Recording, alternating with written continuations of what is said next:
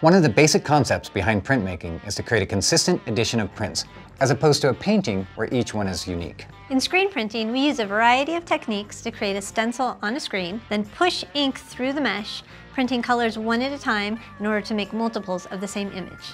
You can use your own art to create fun, functional things, expressing your unique perspective while also having a consistent result. First, you'll need to create a stencil. This can be done a couple of ways. If you're doing this at home, you can create a traditional stencil cut from paper. Just be sure to use something sturdy, not too thick. Thin paper will fall apart when it gets wet, and cardstock is too thick and will allow the ink to get between the paper and the screen and muddy up your design. I'd suggest using freezer paper or the adhesive paper used to line cabinets. We use a photo emulsion method, which is the most accurate way to reproduce your image exactly the way you created it and is common in the screen printing industry. With practice, this can also be done at home. First, a transparency is created using your custom artwork, then light-sensitive emulsion is coated onto a screen, dried in the dark, and then exposed to a light. Once exposed, the unexposed emulsion is washed away, leaving behind the stencil.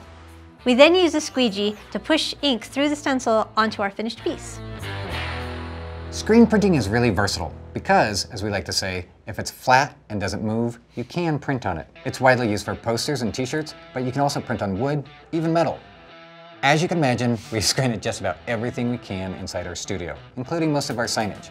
So whatever you're using, just be sure you use the right ink for the material, and be mindful that any texture or uneven surface will be tricky to do.